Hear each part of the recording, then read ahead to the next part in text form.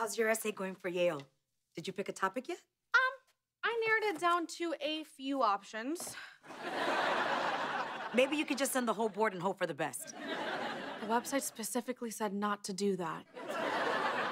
But I can't get over how well-rounded I am. I mean, am I too interesting? No.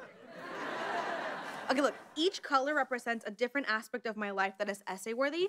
Like red is growing up Cuban, and orange is my dad abandoned me but got into recovery, so we're cool now. And purple is just general gay stuff. General gay stuff is also my ranking in the lesbian army.